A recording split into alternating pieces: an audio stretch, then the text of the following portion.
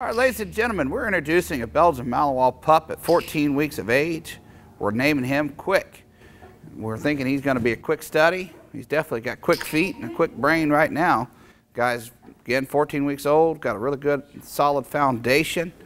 And we like working with smart dogs. Definitely when we see something come along like this, we're quick to introduce it to the program.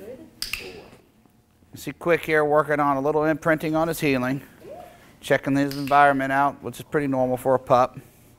And his handler's just getting him used to a variety of different things. But number one thing you see here in foundation, clicker training, conditioning with signals with a hand, and all positive reinforcement, okay? So this guy makes a mistake, all right, no big deal. We move on with it, try again.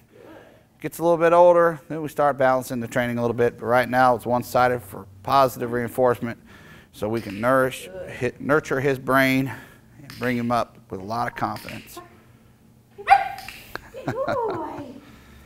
Again, his name is Quick. He's living in a home. He's going to be exposed to children, cats, small animals of all different varieties, maybe even a bird or two, who knows. He's definitely going to see the standard stuff like horses and goats and chickens. All right, guys, so there you go. 14 weeks of age, introducing Quick.